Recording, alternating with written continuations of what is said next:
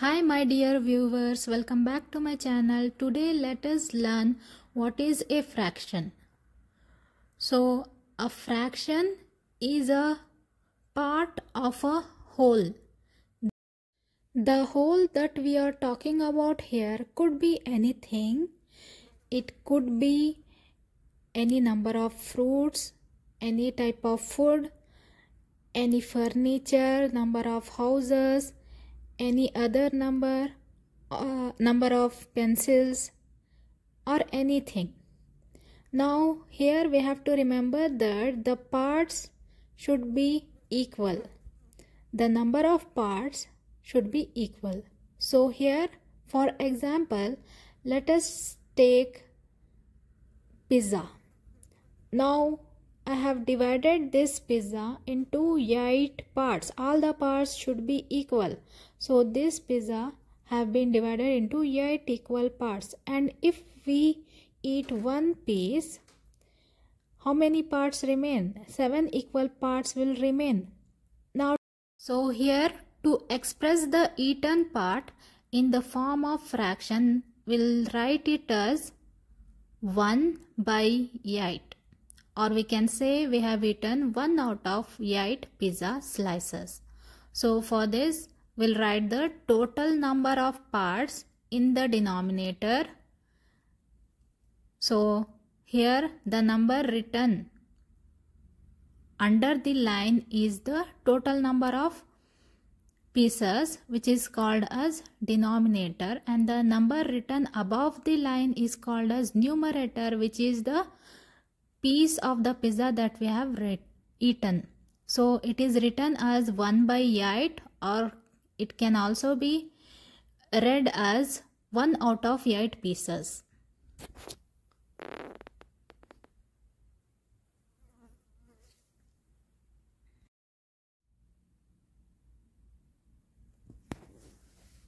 Now for second example, let us take apple.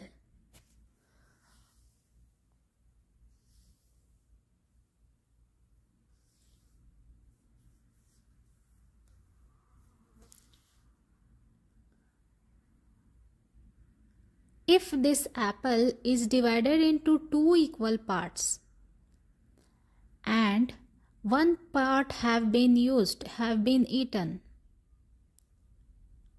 then half of the apple is eaten and half of the apple is remaining. Now to write this eaten part of the apple in the form of numbers, we'll write it as 1 out of 2 pieces. So here again below the line, that is in the denominator, we'll write the total number of pieces, total number of equal pieces, that is 2, and in the numerator we'll write the number of pieces that have been used, that is 1. So this has been written as 1 by 2 in fractions.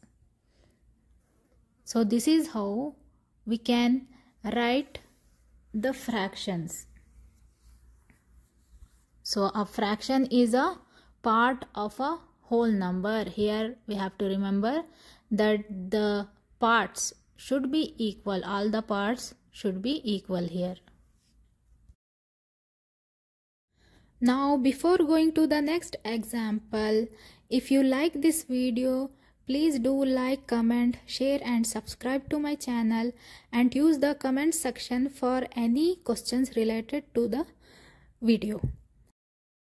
Now let us go to the next example. Suppose we have 4 crayons, and in these 4 crayons we have used 2 crayons completely. Okay, so 2 crayons have been used. So here in the 4 crayons, 2 crayons have been used. That means 2 crayons are remaining. So for this we can say that 2 crayons out of 4 have been used. And to write this in the form of numbers, we'll write it as 2 by 4, which is a fraction.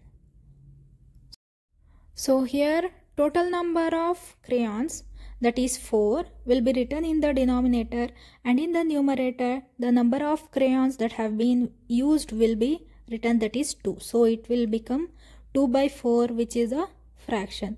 So I hope all of you have understood what is a fraction. Fraction is nothing but a part of a whole number. So here remember, parts should be equal.